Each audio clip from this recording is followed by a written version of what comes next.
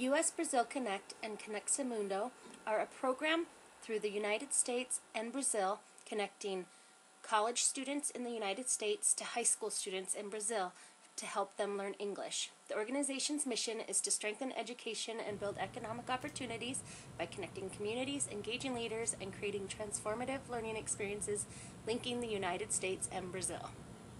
There are 4 phases of the program. The first phase is the online phase, where students and coaches communicate via Facebook, Skype, Google Hangout, and other media apps. Also during the online stage, the students are given assignments by the coaches that they need to complete each week. The second phase of the program is where the college students get to go to Brazil and actually meet the students in person. They are there for a month, coaching the students through their learning experience. I use the word coach because it's not a typical teaching situation. It's actually very unique and untraditional. The coaches encourage the students to have fun while they're learning.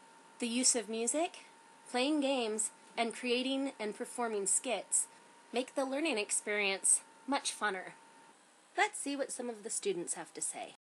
16 years old. I'm studying logistics at that. And interesting part about me is that I look like Justin Timberlake. I'm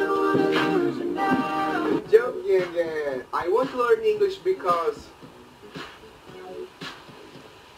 don't know why. I want to learn English. I just love English and I hope in the future live in the USA. Hey everyone, my name is Tayane. I'm 17 years old. I'm from Porto Velho, Rondônia, and I'm in the last year of high school.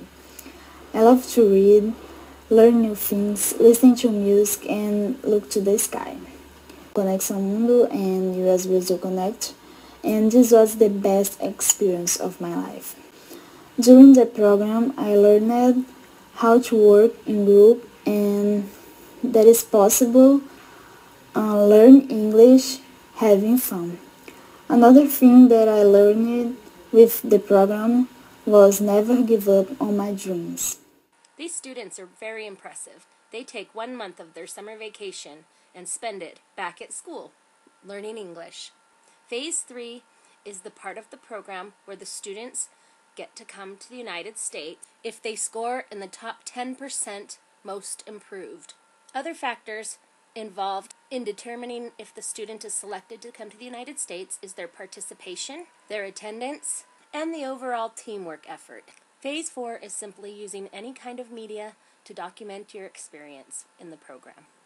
Although everyone's favorite part of the program is the relationships that you create and the friends that you make that you will have for the rest of your life.